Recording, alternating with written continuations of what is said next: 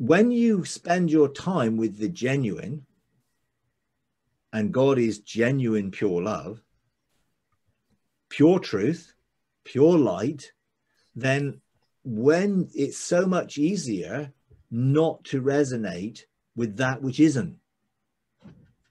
And that's why I encourage people to spend so much time with God, because you begin to know genuine love, what genuine unconditional love is really all about. And in that genuine unconditional love, you then can detect that which isn't.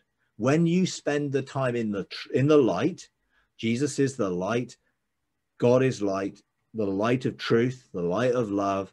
When you spend your time dwelling there, abiding there, living in it, and then you see something, whether it be news or anything, if it doesn't carry the frequency of love and truth, you reject it.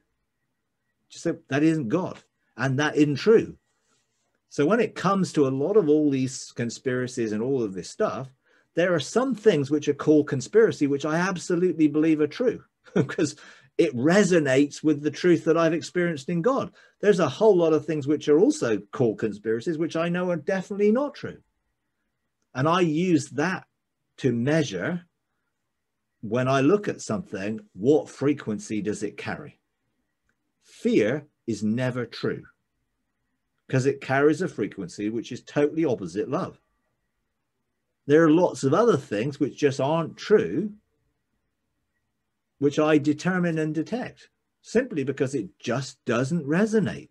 It does not match up with the frequency of who God is and the truth that I've experienced in him.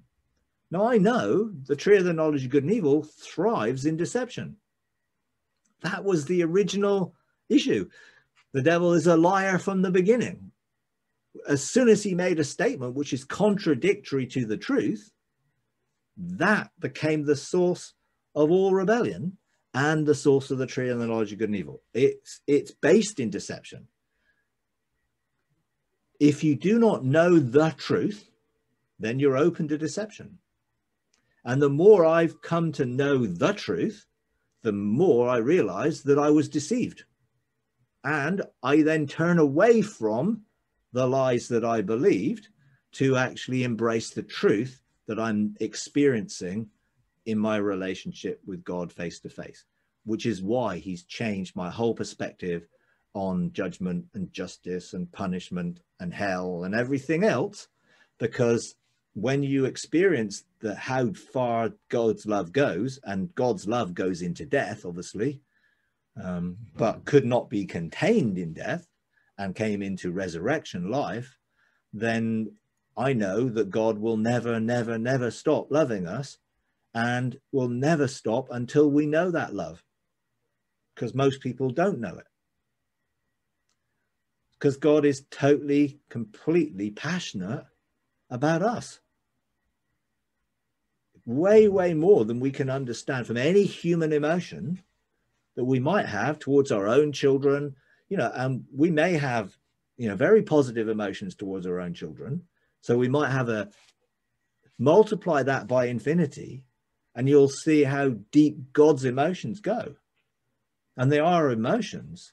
They're really essences, the fruit of the Spirit, the essence of God's emotions. He will never, ever stop. Love will never fail. Love will win, because love's already won. It's just people have to come into a realization of it, this side of death or after death. But God is never, ever going to stop until everything's restored that he originally created.